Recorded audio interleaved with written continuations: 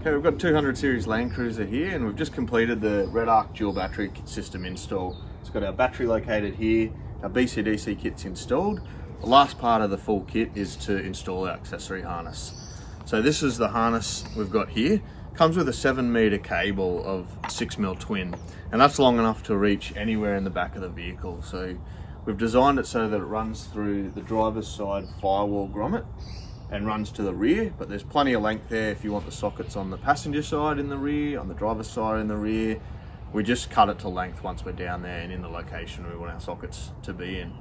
So let's get stuck into the first step, which is getting our cable through this firewall. We'll show you how to get apart the trims inside and run it all the way to the rear. Okay, so our first step, a little bit of lubricant, WD-40, and just a pair of side cutters.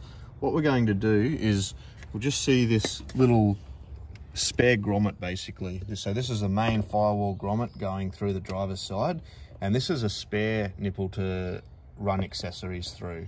So what we do basically is just nip the end off that with a pair of side cutters.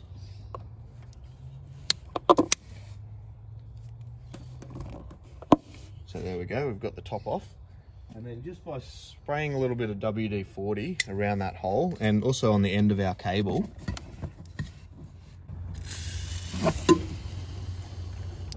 like so, we're going to be able to push our cable through there. So now that we've sprayed some WD-40 there, it's also a good idea just with a sharp tool like a screwdriver just to pierce it initially. Oh, that one's gone through quite easy actually. And then grabbing the end of our 7-meter cable, we can start to push that through the hole. With that lubricant, it should just go straight through. So this one's gone through really easy.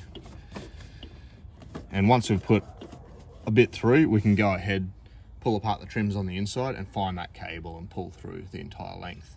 So let's go to the driver's seat area now.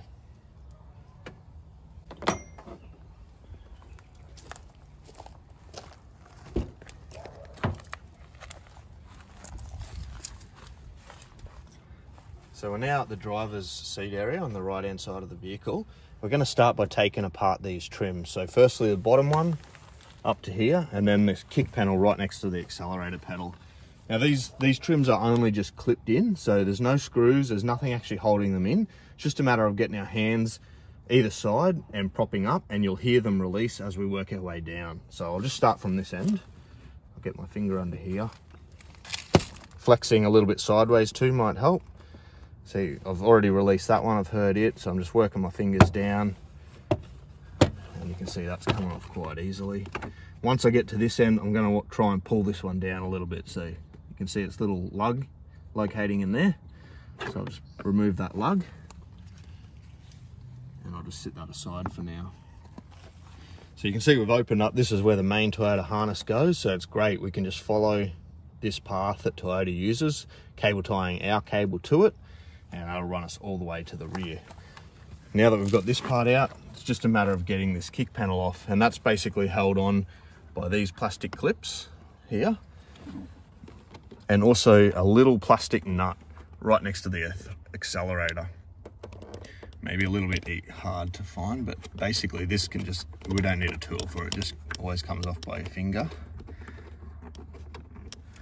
So that's it there, just a little 10mm plastic nut. So that's going onto a stud out of the body. So once we've got that off, it's just a matter of pushing this away from the vehicle. So I'm pushing this way, like so. Sometimes, what has just happened here as well, is one of these clips will stay in the body. So what we do there is just get a pair of side cutters, something to go in behind that section of the blue clip. We'll pop it out of the body and put it back into the foot right there. So I'll just grab a pair of side cutters and I'll show you what I mean. Okay, so just with a pair of side cutters, just going in between those two layers, leaving that away from the body, you can see I've grabbed it there. And once I've got it out, if I just reinsert that into the plastic housing, it's good and ready for us to reinsert at the end of the install. But for now, we just sit that aside. You can see that's given us good access. Now, what I'll be able to do now is up behind the bonnet release catch is where our firewall grommet comes through. So I'm just going to reach up there now, and I should be able to feel that end of that cable. Yep, there it is. just pull that down.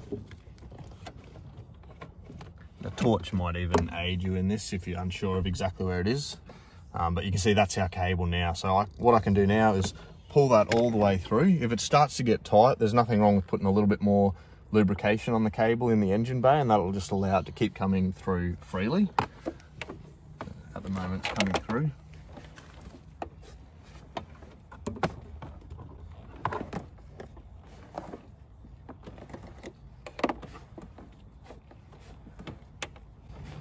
Starting to tighten up, so I'm just going to throw a little bit more lubrication on.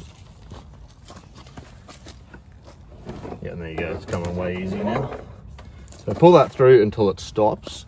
If we come back to the engine bay, we'll see we've pulled our cable through to the inside, and you can see it's pulled right up to where the sleeving stops. So I'll just pull a bit out so you can see. On the end of this, we've got our sleeving, bit of heat shrink, and that heat shrink's designed to go in right into that hole and plug it up basically. Push that through until it's in the hole, like so. Gives us a good watertight seal, and we've got enough sleeving to go through the engine bay and get us up to our auxiliary battery. Now we're not going to make this connection yet. This is definitely the last thing we want to do in the install, is connect to this battery. And you'll notice that once we've sent the harness out, it's labeled 12 volt sockets, but there's no fuse in it at the moment. That's in case you did do that. We don't want power down the back at this point. So basically the last thing we're going to do is make this electrical connection and insert our fuse. So for now we just leave this sitting in the battery bay, and we'll continue to route our cable towards the back of the vehicle where our sockets are going to go. So we're back in the driver's seat now. We've got our cable through to this area. It's time to start routing it towards the rear. There's two ways we can go about this. You can see we've got plenty of room in this channel. There's heaps of room to run extra cables, which is great. Great thing about Toyotas. We can just simply thread that through and just go grab it at each point and thread it all the way through. Or another little trick is these clips actually come apart. So you'll see there's an inner and an outer there holding a wedge. So if we flex that apart, we can just release that tab, and that'll just allow us to lay it in there like this.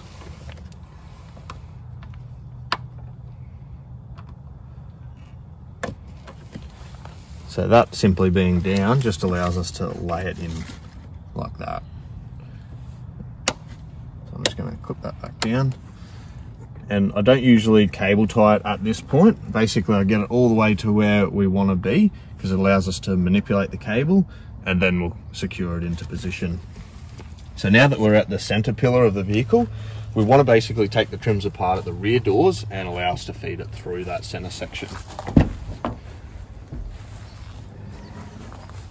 Now, this customer's already had his trims apart and he's doing other work. So he's actually removed this and he's got it at his house. So usually there would be a little plastic clip here that we just get in, release, and there's a little 10mm screw there. So that's just something that you're going to find on your vehicle. But once that screw is out, it's just similar to what we did in the front, is just taking this trim off. So just going to go under the floor mats, grab my hands either side, and just try and release that first one. Once that's done, just moving my way back, releasing. It's all just plastic clips once again. Other than that screw, there's nothing else holding it in. So you can see that's all come apart. One plastic clip in a hole there. And the rest of what we're just releasing, just so you know, is basically just these plastic bits going into there, being grabbed. And that's all that really holds it in, is just plastic. So now we're at this location and we've freed up this area. We can try and thread our cable from the front driver's section to the rear passenger section. Okay, so I'm at the driver's seat now. I'm just going to flex this apart, thread through. There's a little gap here right next to the channel for the cable. This may take a little bit of fiddling to get it through, but once we've found it, you can feel it go through, and I think I've got enough now. If we go to the rear passenger seats, we'll find the cable at that location. So yeah, here we are, it's popped out. This is our cable here, so I can just go and pull that excess all the way through. And then since there's only one here, I'm just going to thread this one through.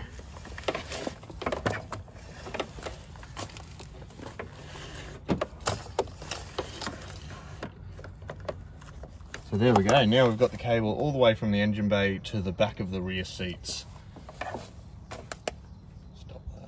So the next part of our accessory harness that comes in the kit is pack of cable ties to secure the harness we've run down, and also the standard kit is your choice of any 2 sockets, so USB, cigarette, angle, merit, voltmeter, there's lots of different options there.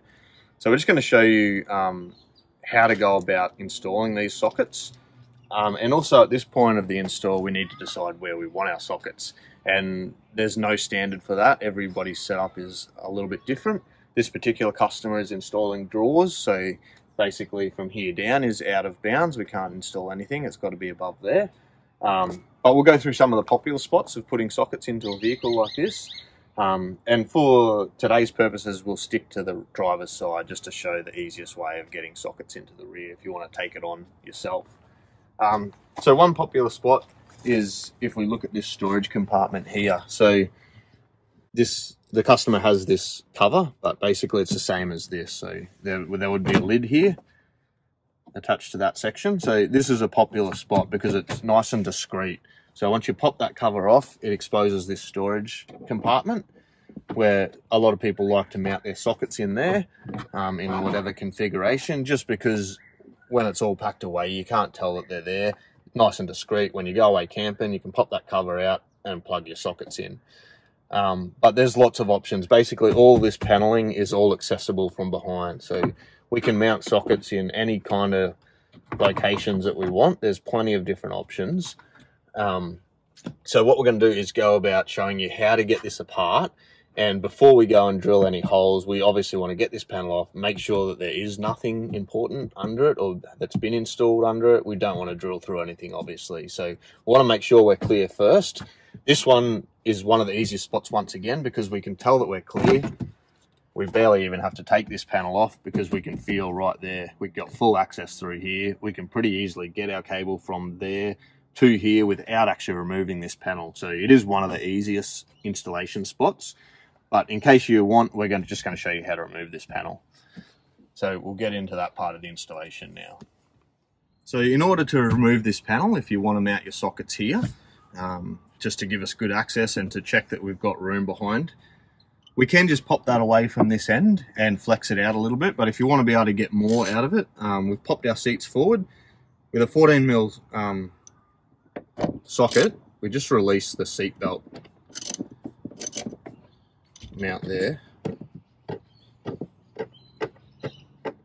It's just going to allow the plastic to come further away from the side of the vehicle. And this customer's already halfway through fitting drawers in his system, so he has taken that back trim off, but it's pretty much the same as the other trims that we've gone through in this area, just plastic clips, and it'll just come off. So once we've got this seatbelt out the way, sit that there, we can just go ahead and flex this away from the vehicle. So once again, it's all just plastic clips. So if we flex a little bit here, just so we can get our fingers in beside the glass. So you can hear them releasing as we work our way down.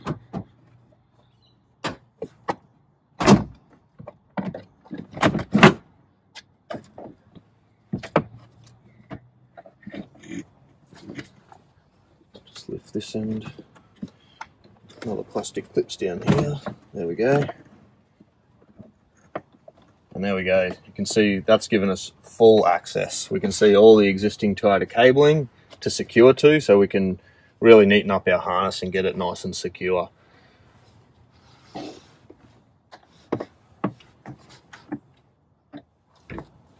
So this particular customer, he just wants a single fridge socket, basically, just an angle socket. And he likes the fact that it's just going to sit snug into there. So basically we're gonna mount our socket here in this case. And so we're going to drill our hole there. But like I was saying, wherever you want to mount the dual sockets, just make sure we've got room. And that's the whole point, and that there's nothing behind these panels, and that's the whole point of taking this panel off. So the first thing I'm going to do is look behind this panel. I can see that there's nothing in the way, and I'll flex this out so you can see. So I'm basically going to be drilling here. So one thing I'm going to want to look out for today is that I don't drill right where this bracket is. So I want to come through somewhere here or here. And I can see by sitting this back into position, I can see where this lines up and make sure that I'm not going to drill into any harness or seatbelt or airbags or anything like that, basically. So, and to make it even safer, I'm going to actually drill with this away from the side of the body. But I know that there's nothing in the way, so I've checked that. I'm safe to drill through this plastic. So I'll just go get a drill now. Okay, so I've got my position here. Check that there's nothing behind. I'm just going to go ahead and drill my hole.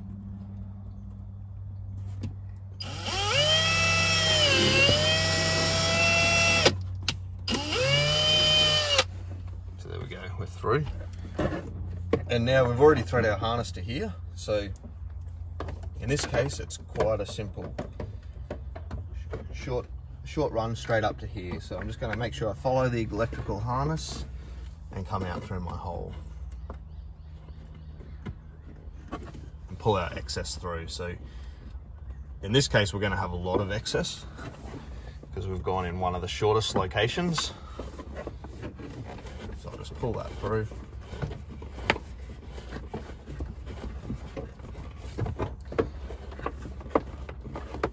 But that's why we give the 7 meters. So if you did want to go to the other side, there's plenty of room, plenty of length on the cable.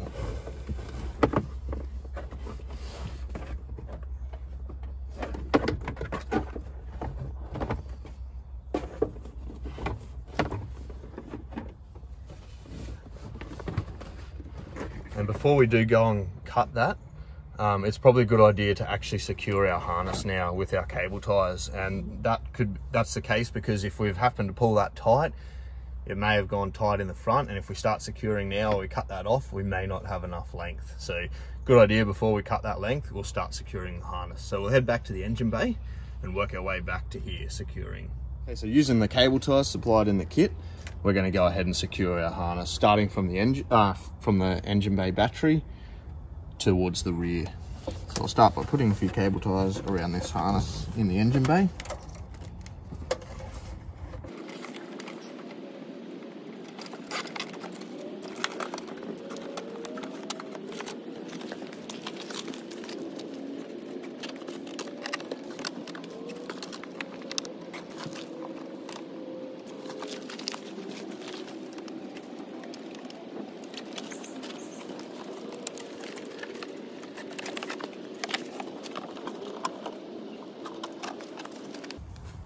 Now using our cutters, we just cut the tags off all the cable ties.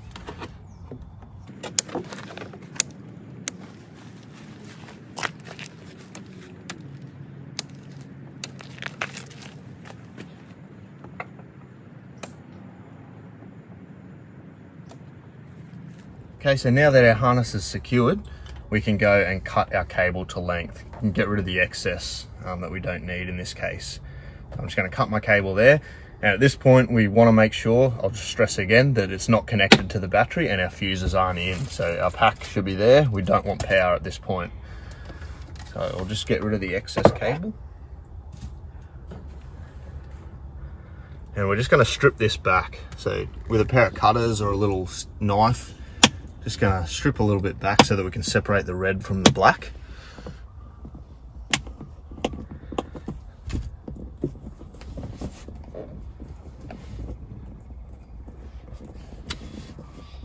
Just going to cut away that insulation. So there you go, we've exposed our red and black cable. Now if we strip back a little bit, and a good way to get a length on that actually is if we grab our yellow terminals out, is to measure. So we just want the cable to go in that steel bit, so from there to there. So if we line that up beside it, that's the length of the cable that we want to strip back.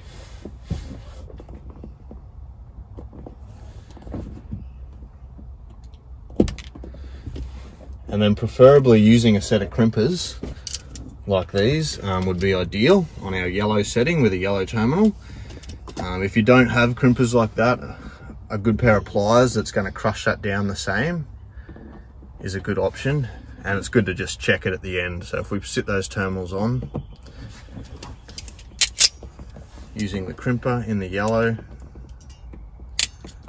crush that down, and just to make sure we have made a good crimp, just give that a pull. Make sure that we've crimped it nice and tight.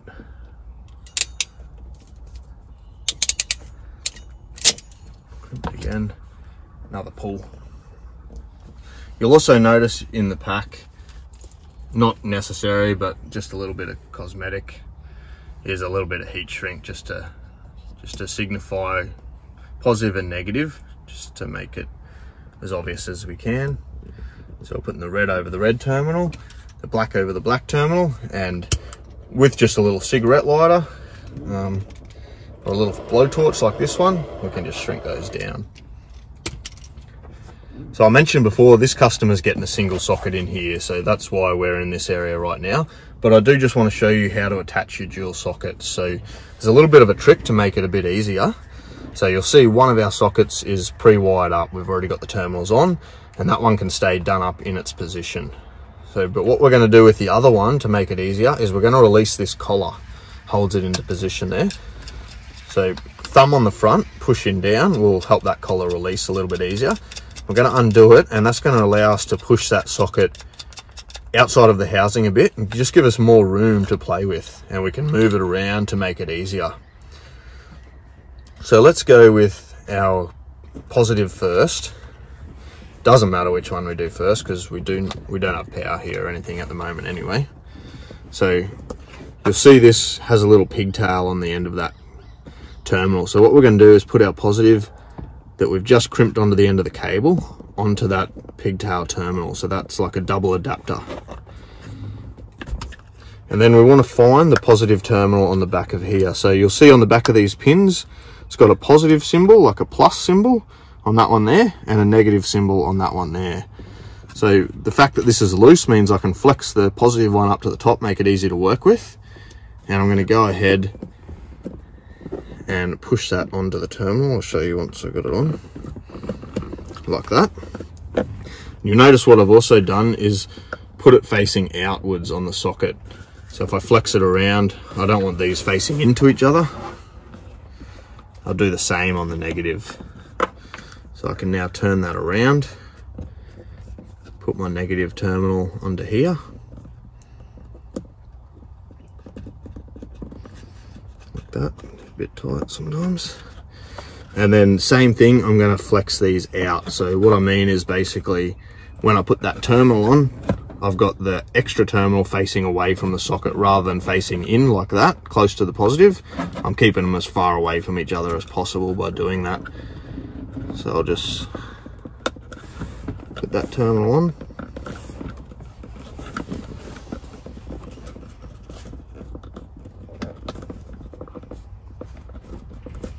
Like so. And once I've got those terminals on, I can go ahead and re-tighten up this socket, pushing it back in with my thumb and doing up that collar will hold it into position.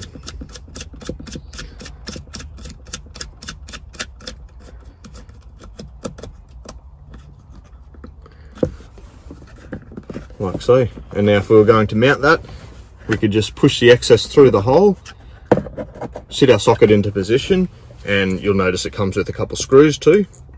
Using a screwdriver or a screw gun, we would just screw that into position.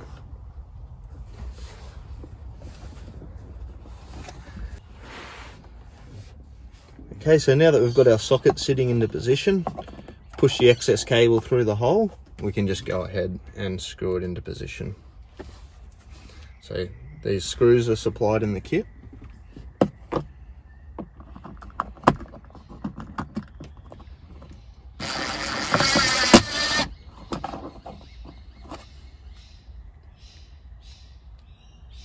And once again, wherever you've decided to mount your sockets, just make sure there's nothing behind as we screw this into position. So now that we've got our sockets all secured and it's all complete, we want to start getting these panels back together, and it's basically the same process in reverse. But if we have a look here, I'll just show you, these are the clips that we're talking about that are holding this panel on. So we saw before one stayed in that kick panel. So before we go and put it back in, just make sure they're all in position, that there's none stuck in these holes. If there is, just get our side cutters, pop them out and put them back into their location. So once we've done that, they're all in location. We just want to start from one side or the other, it doesn't really matter, but we just want to line these up, make sure that they're going into the hole. And once we sit it into position, you'll see like little locators like that go into a hole. So we just want to line everything up, and it's pretty obvious where it goes as you work your way along.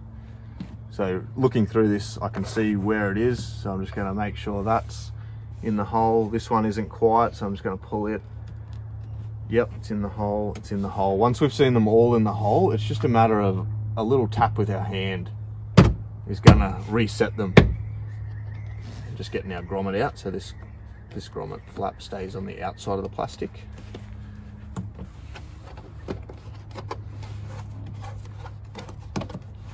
So just manipulating that with our hand, and that'll let it go home like that. So you can see that's all gone in. Push our grommet back up against it, and that's how we get our trims back on. So just working our way around now, making sure all these are lining up, and just a little tap as we get them, and that's how we put our panels back together.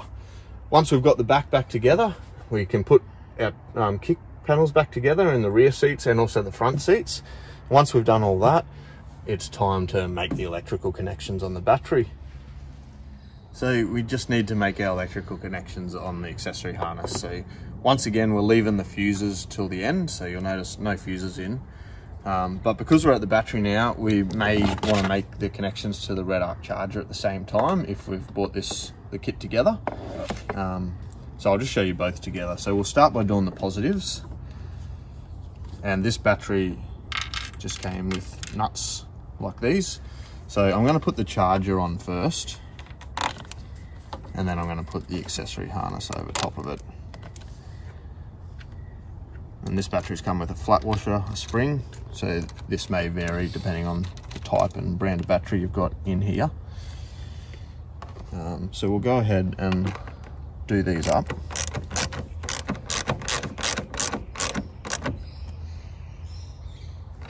Nice and tight. Once the positive's tight, we'll move on to the negative. So once again, I'll put the charger on first, and the accessory harness over top of it. Flat washer, spring washer, and our nut. I'll do that up.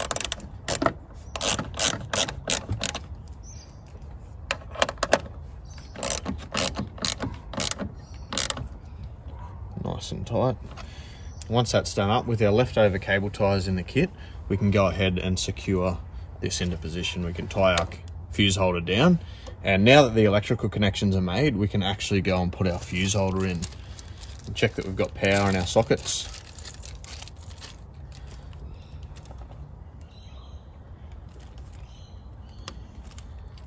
So now our fuse is in. We've got a spare one as well to keep. Depending on what plugs we've got down the back, we may be able to tell straight away whether we've got power. If you've got a USB, it would light up, have a little backlit light on it. If you've got a voltmeter, that would be reading. If you've just got the cigarette socket and angle socket, we would have to plug a device in to check that it's reading. That might be our fridge or an LED light, anything, the phone charger, we can plug into it to see whether it's actually working.